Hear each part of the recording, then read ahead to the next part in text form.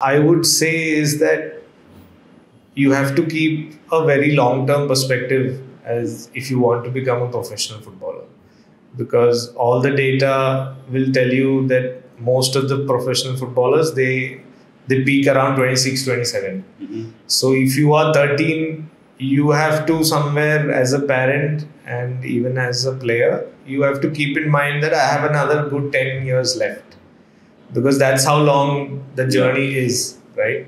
So the first thing I'd say is not to panic.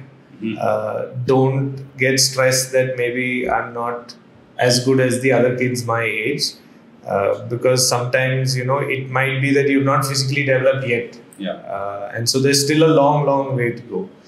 In terms of the options you have, definitely, I would say the school competitions, national level, start coming an option. So you have from CBSE, the SGFI, Subroto, all of these are there at the school level. Apart from that, if you are looking at an academy level, definitely, in different cities, there are academy level competitions that also happen in the city zone. And then definitely, that's where the first, I'd say, most professional level of youth football starts, where the under 13 I-Leagues that the AIFF conducts across India start.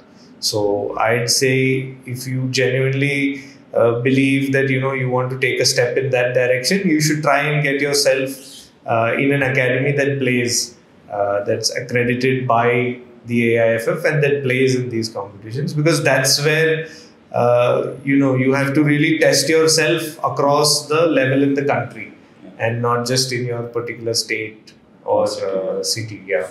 So that's the first step, I'd say. It's not to say that if you don't make this step, nothing else will happen in the future. But this is the first step as a 12, 13-year-old that you can look at, that you can aim at in the next 1-2 years. So so for the benefit of our audience, just to let you know, there are the All India Football Federation, which is the governing body of football in India. They organize youth leagues, which are leagues where clubs and accredited clubs and academies participate. And these leagues, youth leagues, are conducted at the under 13 level, under 15, under 17. And recently, about 2 years back, there is even an under 21 tournament that has been started. So, so that is the highest level of academy or club football that a player of that particular, the relevant age category can play. So as a parent, try to look for an accredited academy around you, which is convenient, where you can go and train regularly and play in these competitions.